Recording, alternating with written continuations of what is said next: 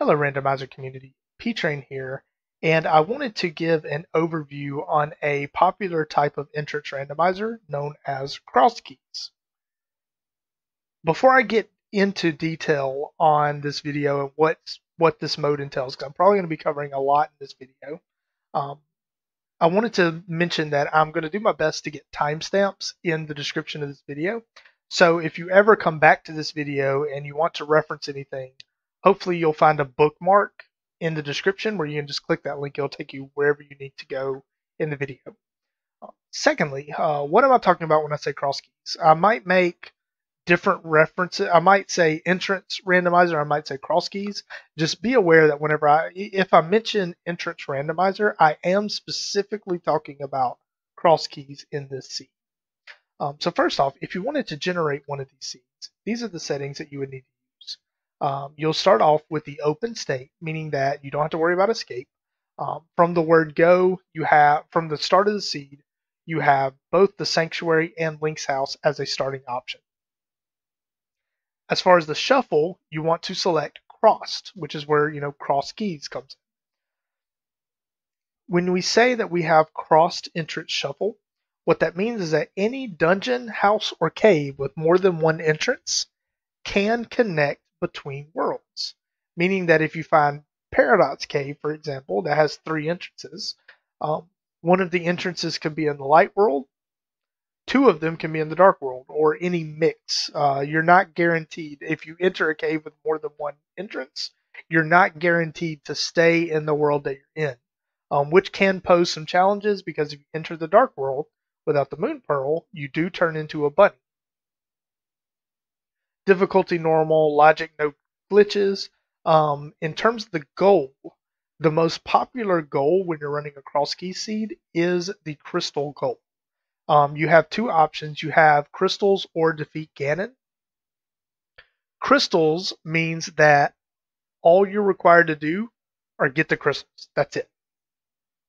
Defeat Ganon means that you must, in addition to getting all the crystals, you must clear Ganon's tower, including Aga 2. Or really, you don't have to full clear the tower, but you do have to clear Aga 2. In addition to defeating Ganon. The most popular goal by far is crystals.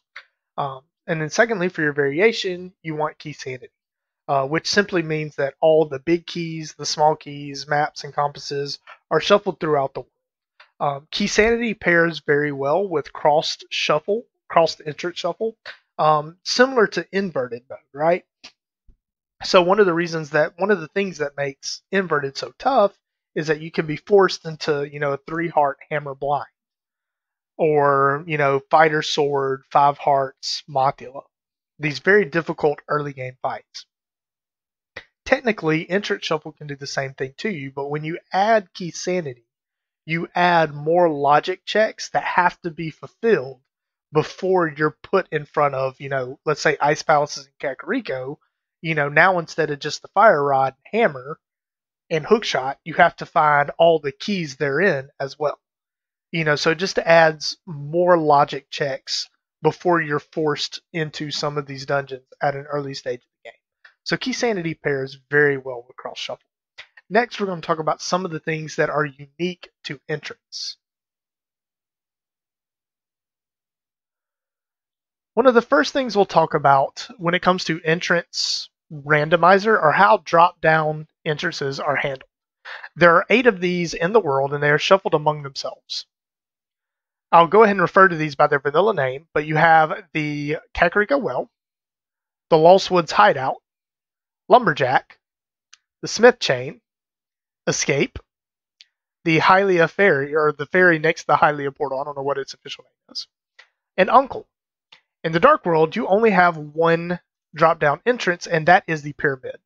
It's worth noting that if there's anything important in this drop-down, the only way to access this is by completing Ganon's tower. You have to kill Aga 2, and then that will unlock this location.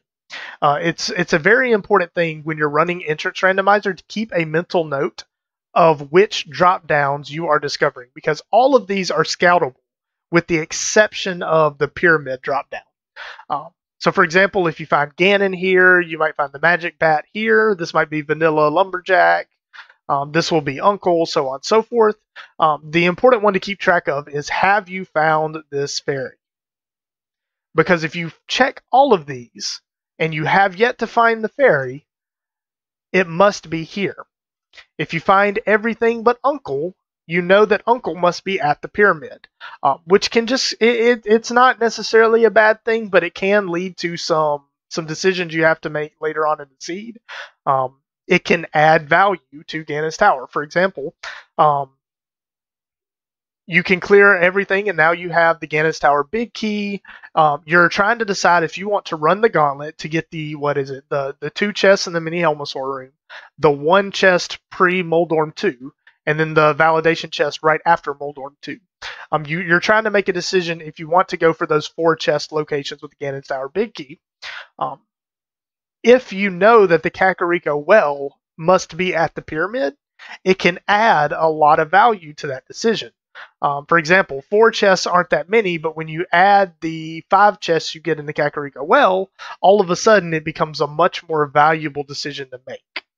So just keep track of which drop-down locations you're finding, and it can help you make decisions in the late game if you have to make a decision on whether or not you want to full clear Ganon's Tower or not. In particular, the gauntlet. And one last note about the drop-down entrances is that if the Lumberjack is required for any reason, you will have to defeat Aga or clear Castle Tower to access that entrance. So it can be quite frustrating if you have a lot of items behind this, for example, the Kakariko well, or if you have Ganon here, because you will have to clear Aga 1 to get to this location. One other item that is unique to Entrance Randomizer, especially Crosskeys, is the way the Old Man Cave is treated. The entrance to this cave can be literally anywhere in Hyrule. However, the exit to this cave is guaranteed to be somewhere on Death Mountain, particularly the side of Death Mountain that's below Hera. You do have to deliver him to his original cave. However, his cave is a randomized entrance, so you do need to check it after delivering him there. Once rescued, you do get an extra save and quit point. It's also worth noting, the Old Man Cave is a randomized location, so depending on where the Old Man is, this can be very convenient for you, as his entrance or his location can be literally anywhere in Hyrule. The next item we'll talk about is Swamp Palace and the Dam.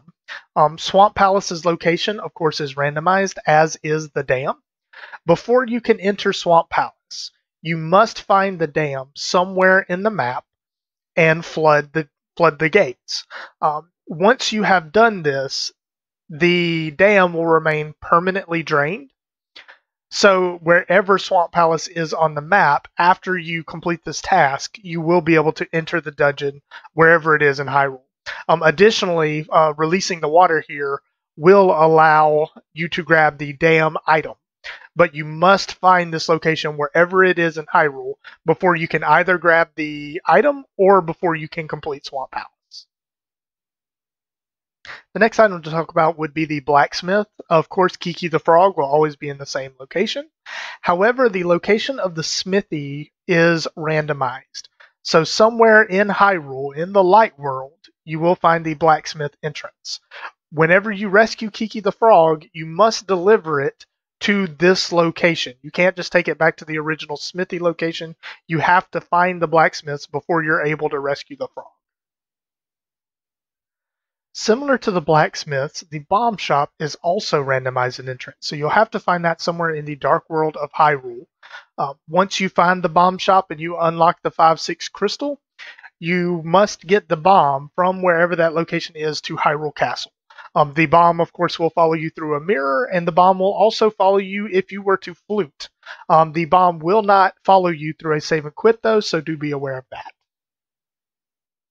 I also want to talk a little bit about how Skull Woods is treated. Skull Woods, it can be very confusing in entrance. For the most part, Skull Woods is shuffled amongst itself with the exception of the back entrance. The back entrance is actually shuffled.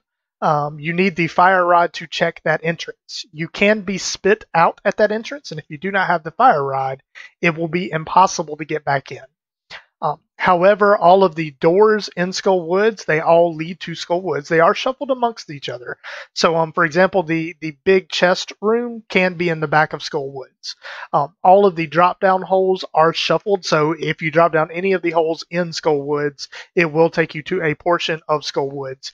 You're just not sure which one until you actually check it. Another interesting thing about Entrance Randomizer is the race game item and this entrance right here. In the usual, in like standard or open mode, you can just simply go through the right side of this house and then come out of this door. However, that's not necessarily true in entrance because this entrance is randomized. This could be a useless house. This could be EP. This could be pod. You don't know. There's only one way to get here in entrance, and there's only one way to get this item. And that is to get to this location with the mirror. If you have the mirror, you can mirror here, you can check this location, as well as complete the race game. But that is the only way to check this particular location in entrance. One other mirror location I wanted to talk about was the bumper ledge. So the only way you can get the bumper cave item in Link to the Past or in Entrance Randomizer is by finding the Dark World bumper cave exit. That's the only way you can get the bumper cave item. As well, if you have the mirror here, that is the only way you can check this location in the Light World. So this is a very important connector if you are ever able to find it in Entrance Randomizer. There is another subset of entrances I want to talk about and how they relate to Crosskeys, and that is the top of Hyrule Castle. This is Aghanim's Tower entrance as well as the two Hyrule Castle entrances. The only way you can access this is by mirroring at the top of the pyramid. Aga's Tower entrance is still protected by the electric force field, and this is one of the things that are really unique to Entrance Randomizer. There are 3 different ways to clear that. First, of course, is having the Master Sword that will break the barrier. Second is having the cape to walk through the barrier. Third is if you find Aga Tower anywhere on the map, clearing Aga Tower will clear that force field. And that's a very unique way to do that is specific to Entrance Randomizer. This is one of the only modes I think you'll ever see that in. But if you have a fighter sword and you have a lamp and you know where Aga's Tower is, but you cannot find a Master Sword and cape, or you can't find a Master Sword or the cape, and all you have left is Aga's Tower to clear, odds are that force field is blocking an entrance or connector that you need. So you must clear Aga Tower to clear that barrier. Next, we'll talk about Floating Island. The Floating Island on Death Mountain does have an item, and somewhere in Hyrule, there is a connector that leads to the Dark World entrance.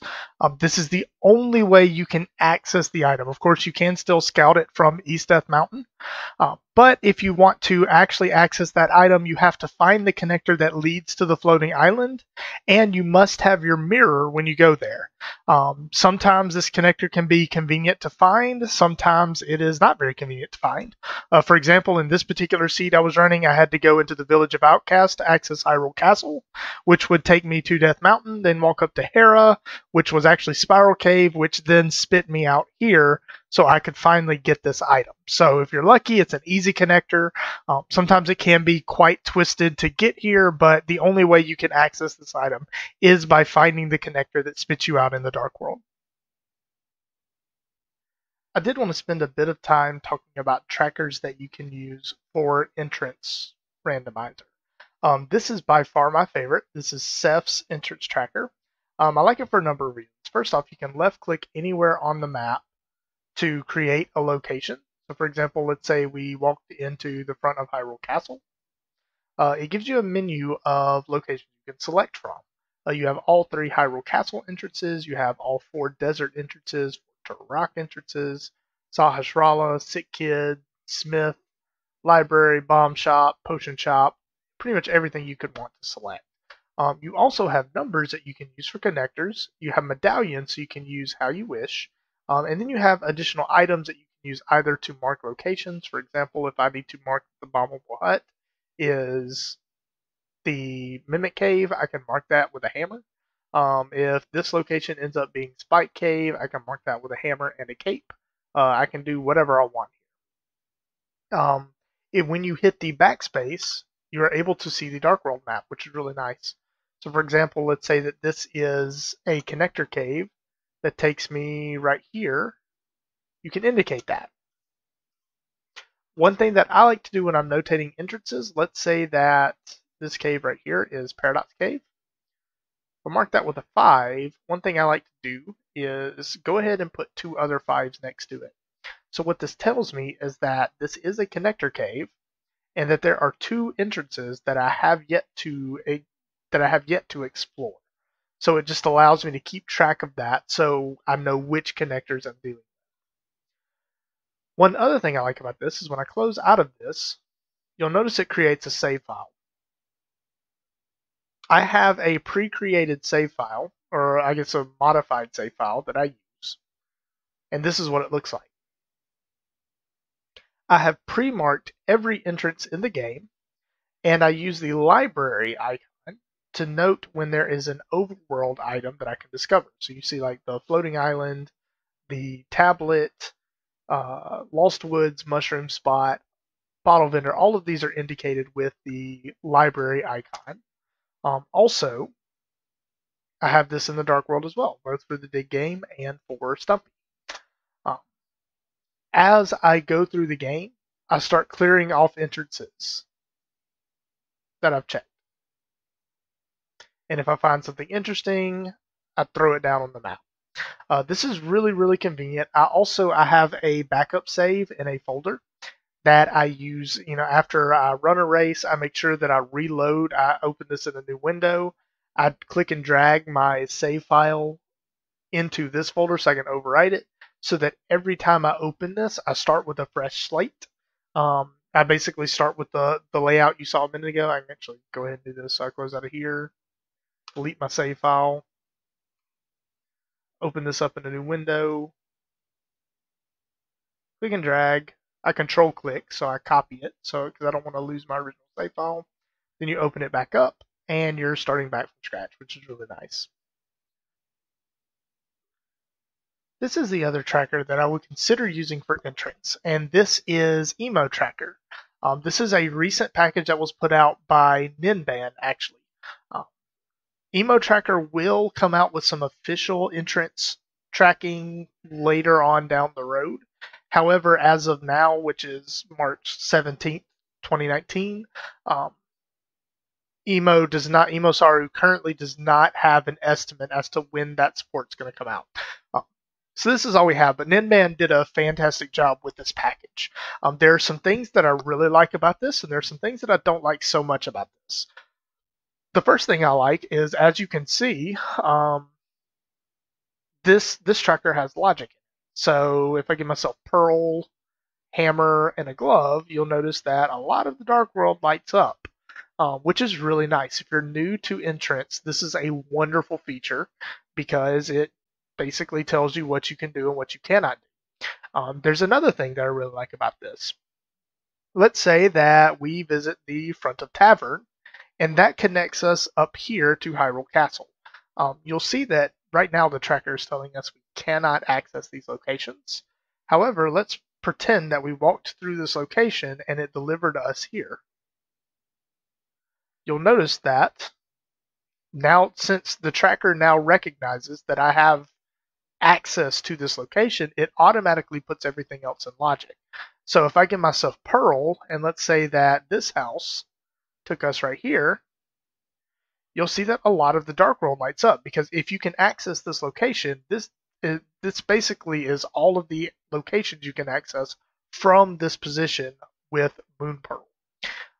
So this is a wonderful, wonderful, wonderful feature, especially if you're new to Randomizer and you need that logic explained to you. So what don't I like about this tracker? I do not like the way it handles dungeons. For example, let's say that the bobbable hut right here is Eastern Palace. There's no way to mark that, really.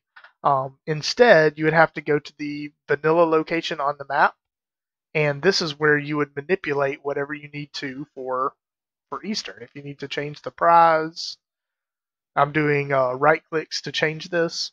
If you want to mark how many items you've gotten from the dungeon, you would do all of that from the vanilla location. I don't like that. Furthermore, there's no way to indicate on the tracker that this is Eastern Palace. The best you can do is to double click the location so you can pin it, and then add a note here saying, hey, this is Eastern Palace. Which works fine, but if I'm in the middle of the race, and you can see it gives you a little dot here, letting you know that you've left a note here. The only way to view that is clicking this, and of course the only way to leave this note is to type it in. That's a little bit more work than I want to do whenever I am in the middle of a race. I don't want to set down the controller so I can type in EP or anything like that. That's just more work than I want to do. Furthermore, even though you can leave that note, you cannot see that from the map. So I know that there's a note here, but I have no clue what that note means. Could be Eastern, it could be Swamp, it could be Agate Tower, it could be a connector. There's no way to really indicate that. And going back to our previous example of this locate the front of Tavern, connecting us to the top of Hyrule Castle, there's no way to mark that. So with Seph's auto tracker, you kind of indicate that with numbers. However, you can't put anything on the map here, so you can't really visually represent that connection on this map. So that's where I feel like EmoTracker falls short. Don't get me wrong, the logic is wonderful. But I personally like to be able to see where locations are on the map. And here I can just see what I've checked. It's up to me to find some other way to. It's up to me outside of this program to find a way to notate where connections are, where locations are, because I just don't like the notes feature in Emo as it relates to entrance tracker. So it's a wonderful tracker. If this works for you, if you really want that logic, I really encourage you to use it. I do think it's a wonderful tracker. It's not my preference, but this certainly is a well-built tracker.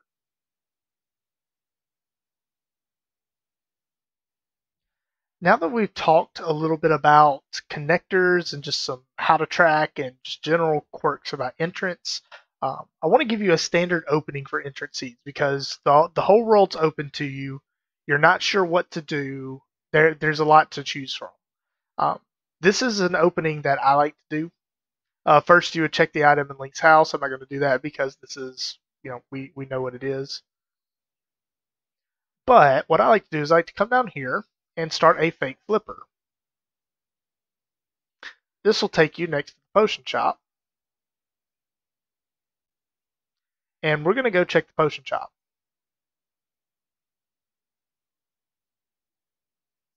The reason why you want to do this, for one, we're setting up for a hula hand, right?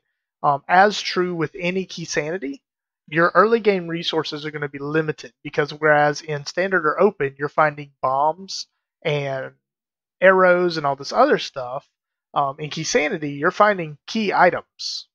Like you're actually finding stuff that you need. Once you check the potion shop, find out what location that is.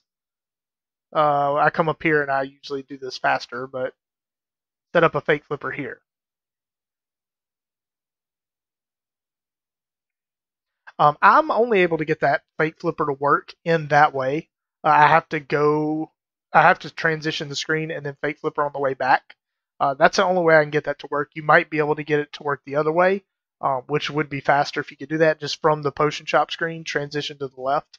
I can't get that to work. I go left and then jump and fake flipper to the right. Then you want to check this drop down. So after you've done that, you want to check this drop down.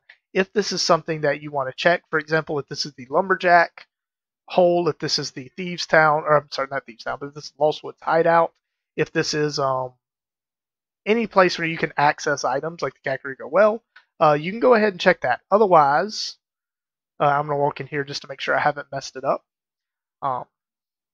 Jump off this ledge 3 times. 1, 2, 3. You can only do this if you don't have flippers, by the way. Once you jump down, pick this bush up from the bottom and fall down the hole. And now you're in the Houlihan room. So this is 225 rupees that you would be able to pick up and use as needed. Because this is entrance randomizer, there are a lot of shops that are randomized that sell bombs.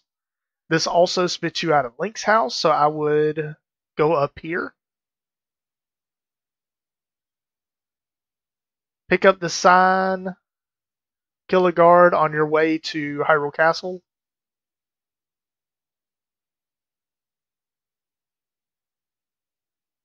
Check the tree pool. Get it if you need it, if you want it. And then check what this drop down is.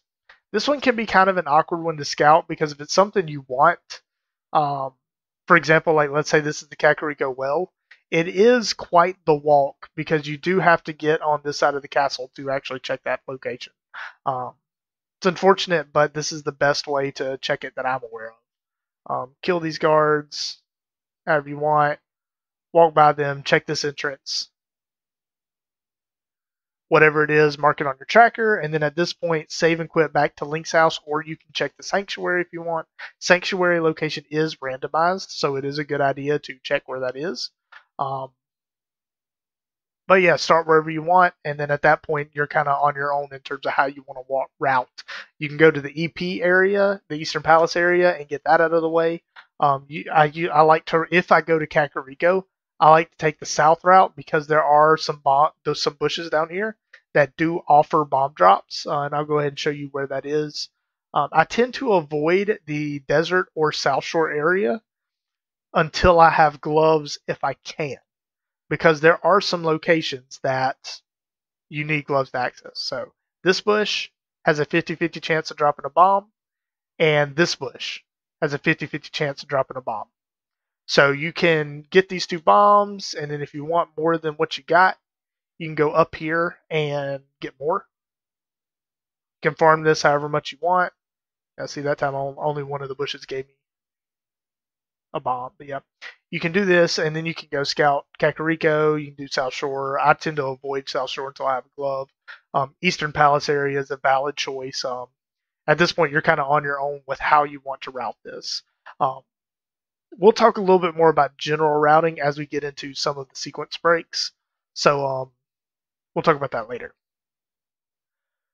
The next thing I want to talk about are connectors that people might not be aware of. These are locations that have caves that have more than one entrance into them. The first one is the Old Man Cave. A lot of people aren't familiar with this, but there's actually a cave back here that leads to another exit. So in the vanilla game, this is a slightly safer way to traverse Death Mountain, so you don't have to worry about the rocks. But it is a very slow way. In entrance, this is a very valuable connector. Also, this is a crazy easy dark room to navigate. Like that's a really, really simple dark room, and once you hit here, it's light anyway. So that's a really good connector to be aware of.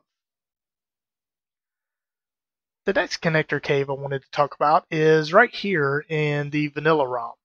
And this is a cave that you use in the No Major Glitches route to basically to get quick access from Hera to the Master Sword.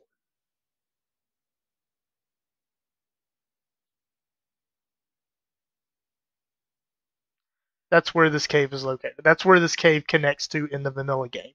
But if you walk in and you see either of these rooms, you know it is a connector cave. I will say that as far as dark rooms are concerned, this is a awkward one to navigate because there are pits all over the place here. There's not really a good lineup. You can't hug this wall because you'll hit this pit. You can't hug this wall because you'll hit this pit.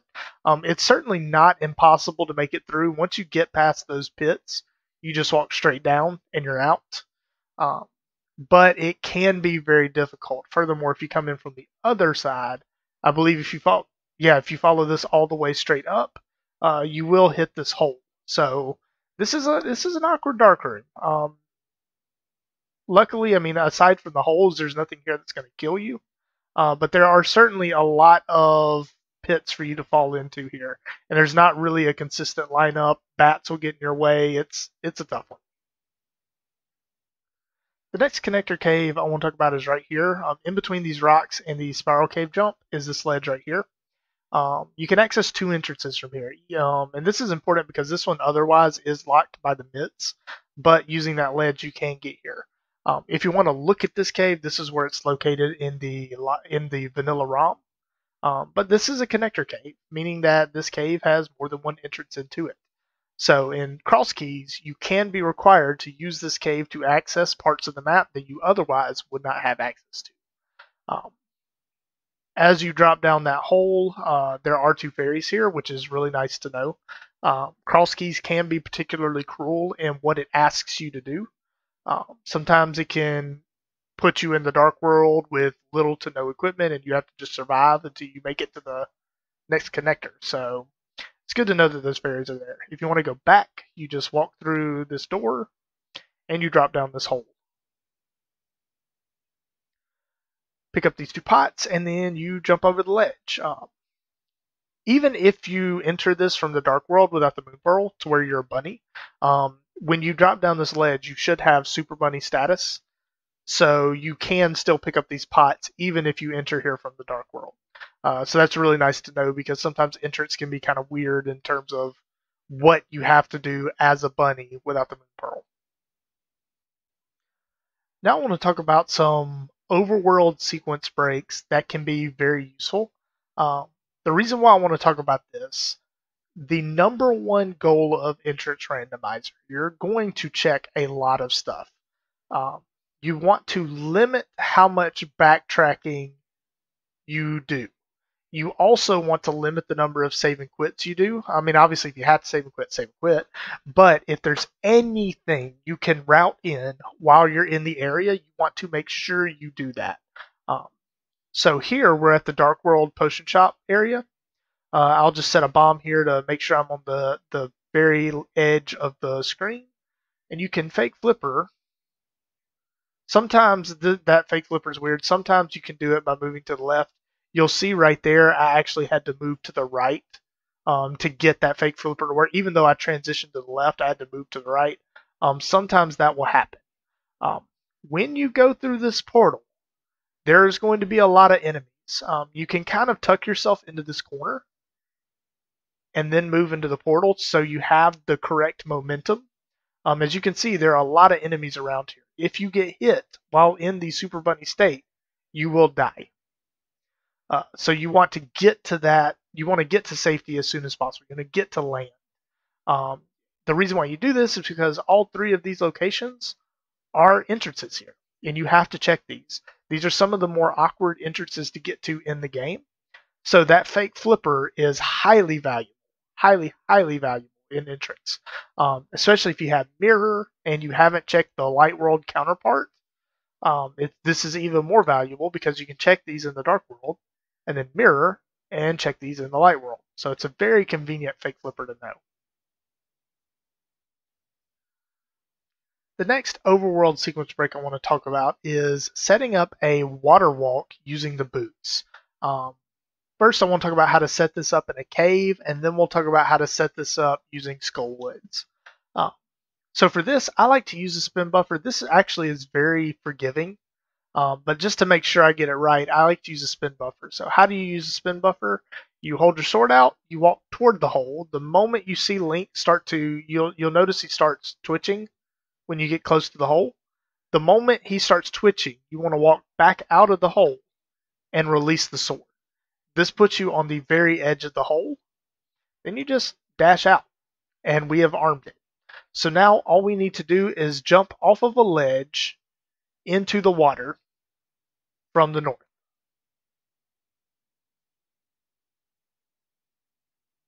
And now we are water walking. I like to, honestly, even if you have flippers, this works. But if you have flippers, the moment you walk over shallow water, it disables itself. So you'll notice as I dash on here, it stops because I have flippers now. So, but if you don't have flippers, you'd be able to dash over the shallow water. You'd be able to dash over the deep water. It works really well. This is the quickest way to access Zora. As a matter of fact, let me actually show you. If you want to get to Zora, there's like a really quick path to do this. The dashing actually works out quite nicely.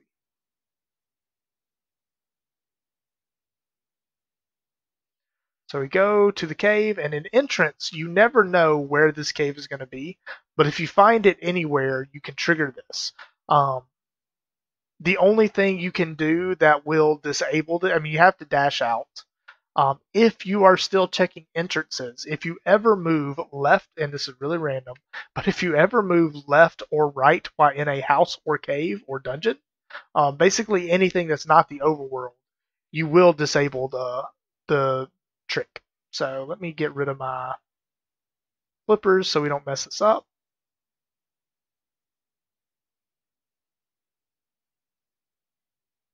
Walk in the portal. If you nudge against these rocks with your dash, you'll dash straight into the waterfall cave.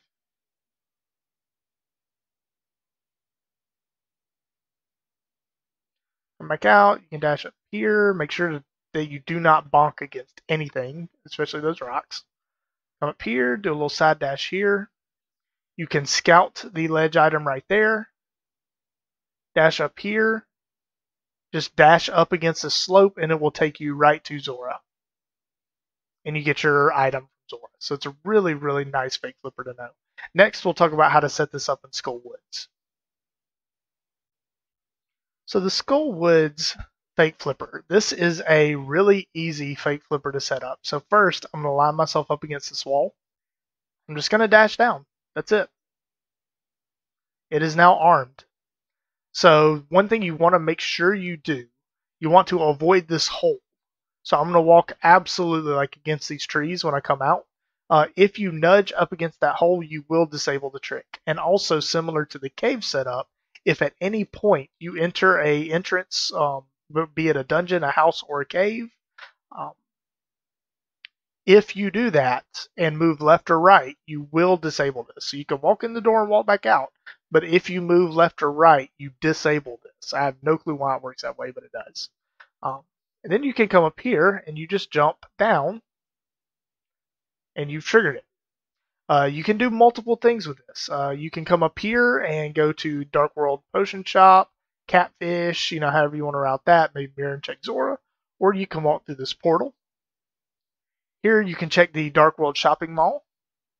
You could also dash up here to go to Pod.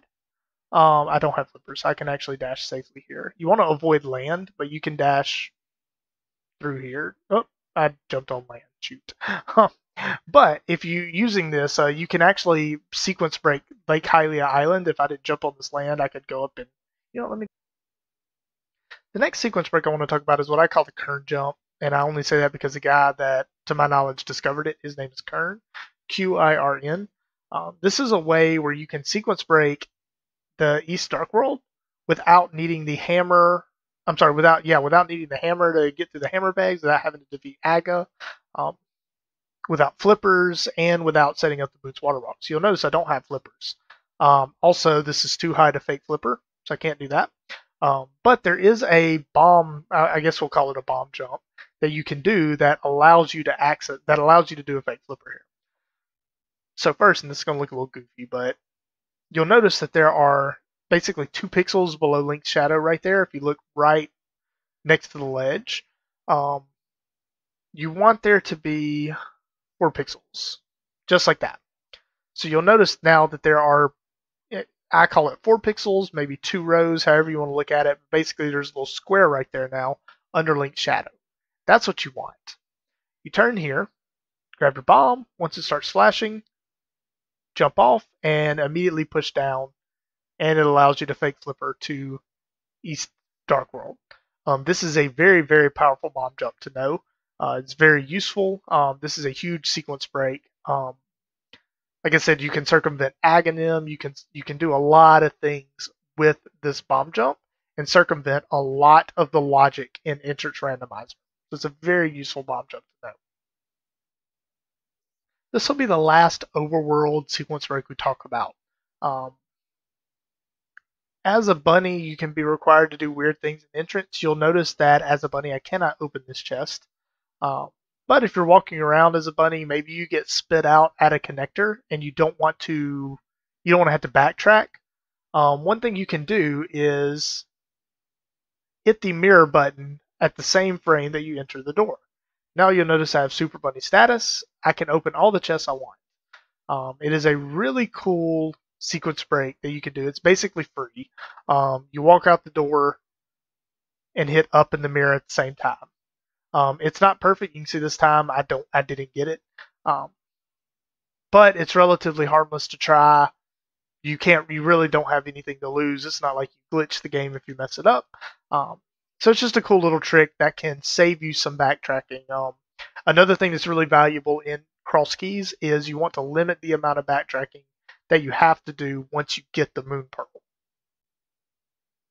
Next, we'll talk about some dungeon sequence breaks. So we'll just go through the dungeons in order in terms of the sequence breaks that you have. We'll start off with this, which is the potion glitch. This allows you to bypass needing the bow for the right side of pod. To do this, you need to be moving down this hallway. It's important you have to be moving. You can't be standing still or this will not work. But as you are moving toward the door, use your bottle. And then you want to hug this wall. Just walk straight up here. And now you'll notice the camera is roaming. You can grab this. Make sure you pin the red mimic. You can see it on the left side of the screen there. You want to pin it behind that pot. But yeah, once the enemies leave the screen, the game considers them dead because you notice like this is a super tile, so there's actually like an anti-fairy and all this over here. There are berries that are in the hallway down here. Technically, all of those are loaded. So if the game truly wanted all enemies killed, it would have to factor in the berries here and all this other stuff. So instead, the game says, hey, if there are no enemies on the screen, unlock this door. So that's basically what we do is we use that roaming camera to push these guys off the screen. So the game thinks that they're dead, so we can enter this door. This is another trick in Pod to get past the mimics if you do not have a bow. Of course, the green mimics you can kill with anything, but this red mimic, you do need the bow to kill it. If you don't have a bottle, there is one other way to get past this. First off, if you do a neutral grab, meaning that you just grab the wall without holding any direction, you can still steer this mimic. And that's important for this trick coming up. This is a very difficult trick. I'm not going to say it's difficult, but it's very specific to execute. When you move a mimic, for 1 pixel, they do not have collision detection, meaning that you can walk them into a wall. Like you notice they walk into the wall and then it bumps back out. So what you're going to do is you're going to bump it, but then you're gonna nudge the mimic into the wall, but then you're going to immediately move him up or down to lock in his position. So this is what that looks like. I'm going to try to do this using pause buffers. All right, so he just moved into the wall, move him up and down.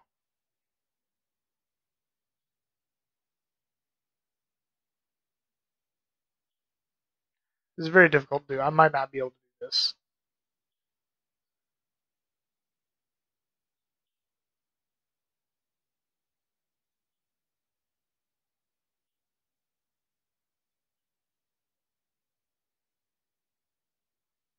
I'm hitting the direction at the same time I'm pausing because I want to make absolutely sure that I'm pausing on the next frame. So you can kind of see he's already getting into the wall.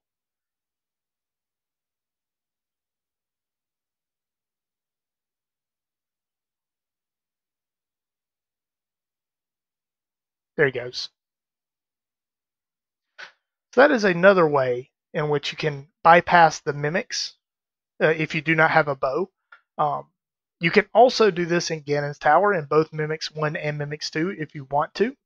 I do not like this. I would rather, like honestly, if I come into Pod without a bow,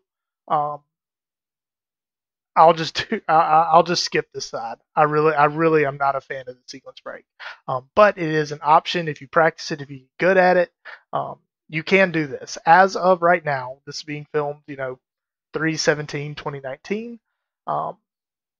This particular clip has not been banned yet. The jury is still out as to whether or not this is a major glitch or not. So as of right now, this is race legal, but I encourage you, if you're watching this video past March 17th, do check randomizer rules and make sure that this is race legal. So this is a trick that's not really specific to entrance randomizer, but it's such a valuable tool when it comes to Keysanity in general that I did just want to go over briefly my lineups for this trick. This is the famous Hammeryump. This is an absolute necessity in the NMG run, because this saves, if you do it optimally, like 45 seconds in the NMG run, which is huge. So I wanted to go over briefly the setups that I use for this. All of my setups are completely independent of sprites, so you can use this with any sprite, and you should still be able to do this, because I use the wall pattern, and I'll go ahead and point this out so you can see what I'm talking about. I use this wall pattern right here to line up my first jump, and then I use the shadow of the bomb for my second jump. So I will go through this and do my best to show you what I did. All right, so first off, I did this intentionally very low. You see this pattern right here on the wall? You'll notice at the very top, there's a C. There's one dark gray pixel surrounded by a bunch of white pixels. I want to get that C at the bottom of the screen.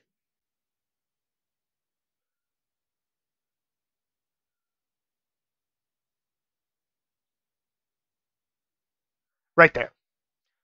So you notice there's that little C at the bottom of the screen. That's what I use to measure my first line. Drop 2 bombs for the first bomb. Go ahead and get our mirror out. Now for the next lineup, I'm using the bomb shadow.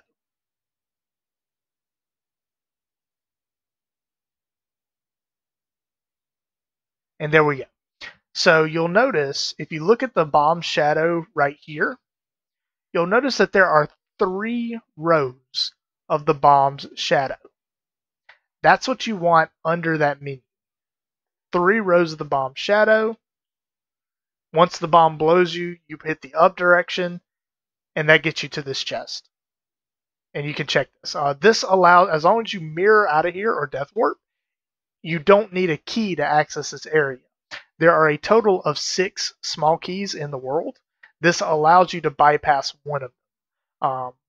So this is a very, very useful trick in Keysanity, because otherwise, if you want to full clear this dungeon, you have to find all 6 keys. This allows you to full clear the dungeon comfortably with 5 keys. So this is a trick in Skull Woods. You would never have to do this in normal randomizer, because you would always, the only way you can access this room is with the fire rod. But if you want to, I use a spin buffer for this. You can jump across this gap and use the lamp. And this allows you to get through this room without the fire rod. In entrance randomizer, this is important because this entrance is randomized somewhere in Hyrule. You don't know where Skull Woods is. Skull Woods could be on Death Mountain. Skull Woods could be near Lake Hylia. You don't know. Of course, in open or standard, this is located in Skull Woods, and you have to use the fire rod to even get in this part of the dungeon. So you would never be here without the fire rod, but sometimes in entrance that's not necessarily the case.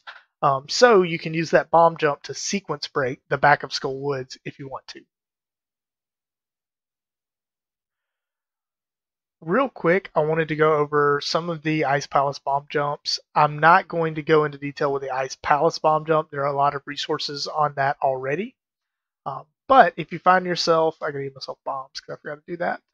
If you find yourself in Ice Palace without the hookshot, you can get through some of these bomb jumps. You can get through some of these rooms without having the hook shot. So for this one, I use a spin buffer. So you want to get as close as you can to this block, use a spin buffer, and then you drop a bomb. And you can get through this room without the hook shot. If for whatever reason you are in this room and you find yourself needing to bomb jump, you can bomb jump across this hole. It's a fairly forgiving bomb jump. To bomb jump from the left to the right, all you need to do is make sure your shadow is covering that corner. Drop a bomb, and you'll bomb jump across the hole. If you want to bomb jump back across, it's easy. You'll see if you look at my inputs at the top of the screen, I'm hitting the diagonal just to tuck myself into this corner. Drop a bomb, and you'll bomb jump back across that hole. Very, very easy setups. If you find this room, this can be a very useful connector. But if you find this early, you might not have Somaria, you might not have Hookshot, so there are some ways to get around that where you can still access some of the other parts of this dungeon. The first, if you have boots, line yourself up against this wall, bonk, then hold left, and you can get through that rail. It's quite easy. Secondly, there is a bomb jump that you can do here. It will not work, though, if you are lined up against this wall. You do have to be slightly off of the wall. It is a fairly forgiving bomb jump, but you want to be a little careful when you're backing up there. I like to have Link's shadow above this. You see the little V in the wall, the sideways V?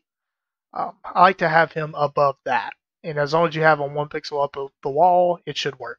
So you can bomb jump across that gap. It's very convenient. It allows you to access the other parts of this dungeon, whether you need chests or whether you want to access them as connectors. The next dungeon sequence break I wanted to talk about is the right side bomb jump for Ganon's Tower. You'll notice I have cleared out all enemies. I've already prepped this block. We are good to go. Once you get, you want to start this bomb jump from down here. You want this to be the first torch you light. And the reason why is because, obviously that's the one you can't reach. So you need to do a bomb jump across this pit.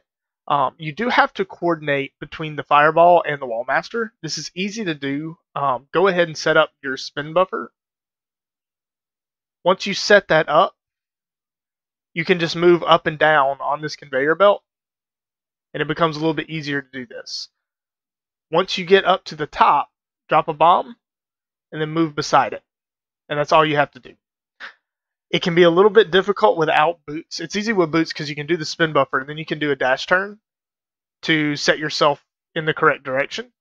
Without boots, this is hard, but without boots, it's even hard to do this room and still make it. Like, make it all the way down to the bottom before this torch goes out. So I recommend doing this with boots. I've seen it done without boots, but it's incredibly tight to do that. The last part about this is you see the spike at the top of the screen. You want to light this torch when that spike is about halfway, heading toward the right side of the screen. So you want to light the torch and drop down the hole when the spike is in the center of the screen, but when it's headed toward the right. The reason why you do that is because we don't want that spike to be in our way as we're trying to dash down the bottom of this room. So light the torch, fall down. And now you got to move really quick to get all of these torches lit. Notice how the spike was out of our way, and we go through the side, or we go through the bottom door, and there we go. That is the right side GT bomb jump. This is one of the most difficult bomb jumps to pull off in the game, so I highly recommend practicing this before you use it in a race setting.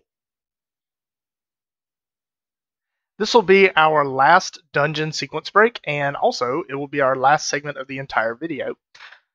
This is how to sequence break the left side of Ganon's Tower if you do not have the hook shot. If you have the boots, this is relatively easy because you can just bonk to the Stalfos room, to this platform right here, set up a spin buffer, and use your bomb to bomb yourself across.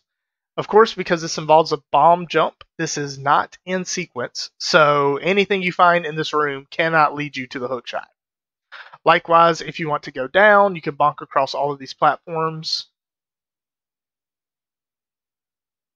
And here you go. This will get you here, but if you want to go farther than this, you will need to use a bomb jump, and we'll go over that in a minute.